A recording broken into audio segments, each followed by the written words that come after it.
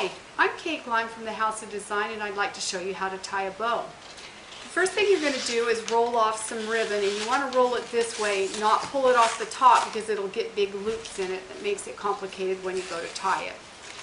So to begin with, the first part is going to be determine how long you want the streamer to be. And that'll be the first part of the bow. So you're going to start by gathering that ribbon together. And that's your streamer right there. So if you wanted a longer streamer, you would want to leave the ribbon longer. Our next step is to twist the ribbon towards our hand. And you'll find that you now have the opposite side of the ribbon where you can see it. And you'll loop the ribbon down over itself and again gather it between your fingers like so. This has made the first loop 1/2 of the bow. So that's 1/2 of the diameter of the bow when it's finished. You'll make all your loops the same size. We're going to twist the ribbon towards your hand again, loop it on itself, and gather it between your fingers. And you kind of just push the ribbon between your fingers. You don't lift your thumb, you don't want to let go of the bow. And we're going to continue that same process of gathering between your fingers and then twisting the ribbon towards your hand. You want to always twist the same direction and gathering it between your fingers. So we'll continue that process of gathering and looping until we have at least 5 loops on either side of the bow.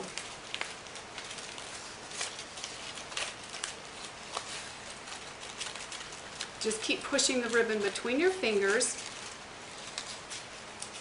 It's going to get thick in there, and you just keep pushing it in beside the other loops. And I've now got 4 loops on either side. We're going to do one more.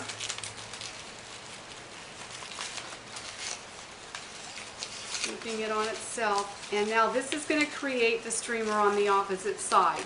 It should always be opposite to the one that you had to begin with if you have the even number of loops. So we've got 5 loops on both sides. To tie the ribbon off, you're going to use a wire.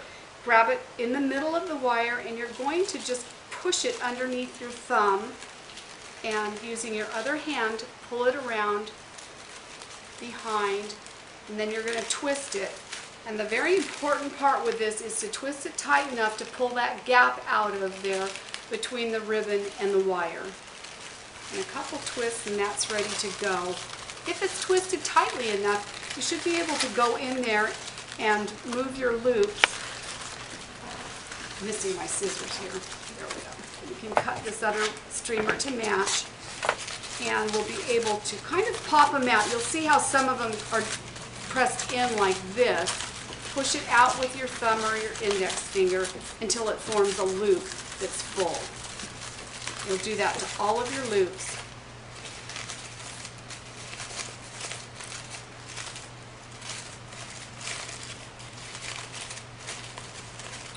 And that'll fill in your bow, and you're all set to go to tie on a package or decoration for a Christmas tree. You don't want to let go of the bow.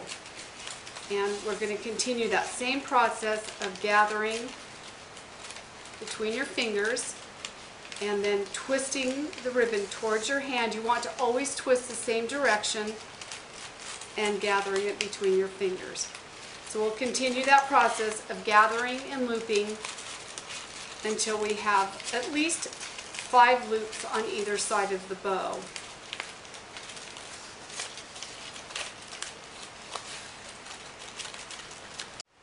Hi, I'm Kate Gleim from the House of Design, and I'd like to show you how to tie a bow. The first thing you're going to do is roll off some ribbon, and you want to roll it this way, not pull it off the top because it'll get big loops in it that makes it complicated when you go to tie it. So to begin with, the first part is going to be determine how long you want the streamer to be. And that'll be the first part of the bow. So you're going to start by gathering that ribbon together. And that's your streamer right there. So if you wanted a longer streamer, you would want to leave the ribbon longer. Our next step is to twist the ribbon off. You're going to use a wire. Grab it in the middle of the wire, and you're going to just push it underneath your thumb. And using your other hand, pull it around behind, and then you're going to twist it. And the very important part with this is to twist it tight enough to pull that gap out of there between the ribbon and the wire. And a couple twists, and that's ready to go. If it's twisted tightly enough, you should be able to go in there and move your loops, missing my scissors, towards our hand, and you'll find that you now have the opposite side of the ribbon where you can see it, and you'll loop the ribbon down over itself and again gather it between your fingers like so. This has made the first loop 1/2 of the bow, so that's 1/2 of the diameter of the bow when it's finished. You'll make all your loops the same size. We're going to twist the ribbon towards your hand again, loop it on itself, and gather it between your fingers. And you kind of just push the ribbon between your fingers. You don't lift your thumb, just keep pushing the ribbon between your fingers. It's going to get thick in there, and you just keep pushing it in beside the other loops. And I've now got 4 loops on either side. We're going to do one more.